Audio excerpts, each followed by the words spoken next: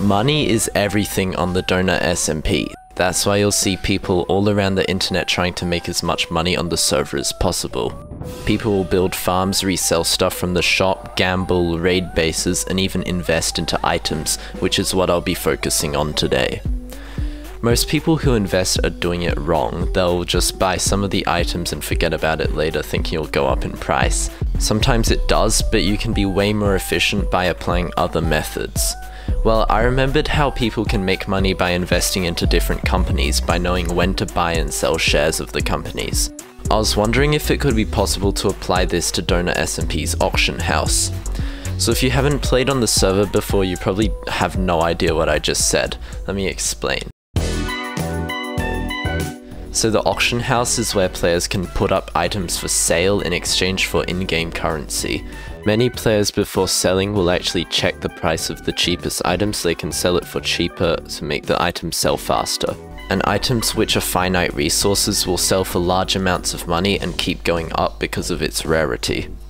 Now that we've got that out of the way, I'm going to be using two different methods to try and predict the auction house. Both of these methods require the price history of an item, which is actually quite simple to get. There are two ways of doing this, and I'll be using the second one. The first method is using the DonutSMP API, which stands for Application Programming Interface. An API allows one program to connect to another, allowing data to be transferred directly, which in this case would be the auction house items. You might have heard of the /API command, which is what allows developers to get a password to access the API data. The second option is to use a program to read the auction house window. It extracts the text from the item and parses it into a number. This is what I did because the API seems to be inaccurate at times and sometimes it misses a full entry. I wrote the program in TypeScript and installed it onto my servers, so now all I need to do is wait for enough data to be collected. So the data collection process has been running for around 2 days, and I've made a small React app to read the database and render the charts. I'm able to try the first method now that I have access to a candlestick chart. A common way of showing price information is to use a line graph, which uses the y-axis to represent the price and the x-axis to represent time. While the line graph can show the general direction of the market, sometimes we need more information. This is a candlestick chart. You can see that it follows the general shape of the line, but now there are these rectangles. It might look confusing at first, but I'll explain how to read it. Every candlestick represents a period of time which is different from the line graph, which has each point representing an instance in time. In this example, the candlestick represents a 5-minute period.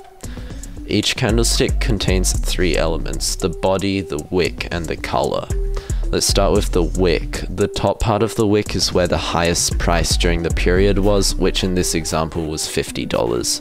The bottom part is where the lowest price was during the 5 minutes. The body shows the opening and closing price, that is, the price at the start of the 5 minutes and at the end of the 5 minutes. Here it opened at $20 and closed at $40 because the top of the body is aligned with the tick on the y-axis. Also remember that the color is very important. In this case, the color of the candlestick is green, meaning that the price went up during this 5-minute period. If the candlestick was red, the closing price would be the lower part of the body and the opening price would be the higher part. Now that we understand how to read such charts, let me show you some patterns to look for to predict where the market may be heading. The first pattern is called the bearish engulfing pattern. You can think of the bearish market as the price going down and a bullish market as the price going up. This pattern consists of 2 candlesticks, one which is a small bullish candlestick and another which is a larger bearish candlestick that engulfs the previous one. This is a sign that the price may be going down, which in this case did happen. You can also see it happened here, where this bearish candlestick is engulfing the previous one and the price also declined. Let's now take a look at the bullish engulfing pattern. It's just like the first one, but it is now the inverse of it. An engulfing bullish candlestick following a small bearish candlestick indicates a rise in price.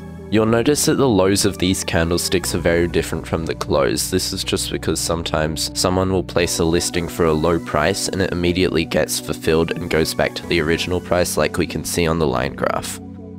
Now, I was going to try to invest in some real items using this, but I didn't think it's worth it. Here's why. So firstly, I feel that I was looking specifically for certain patterns, and that there would be way more cases where the patterns didn't work that I potentially ignored or didn't see.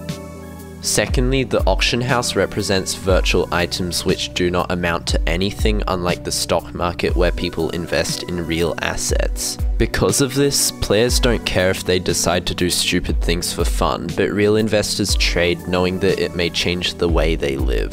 Thirdly, insider trading and price manipulation is illegal in real life. However, players on the DonutSMP can do whatever they want to move the price of something.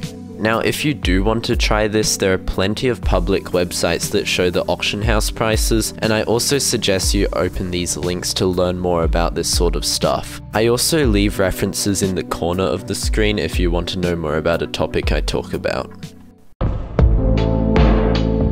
In my next attempt to predict the auction house, I'm going to be using AI. When you hear AI, you probably think of ChatGPT first. However, this is different. ChatGPT is a type of LLM which is designed to generate human-like text. What I'm doing is called deep learning, which learns patterns from data.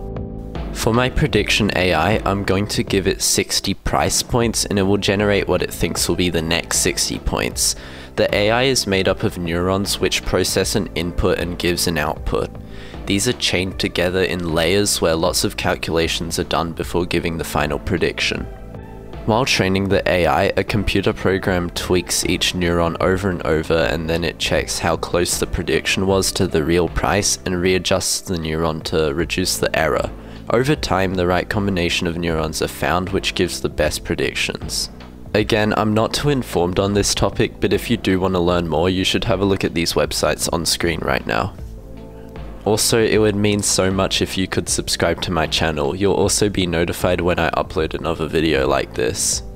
I trained the model using the Elytra price data and the Gilded Blackstone data. It took around 2 hours for each one, and I wrote a Python script to use the AI model to predict the price. Here's what it gave me.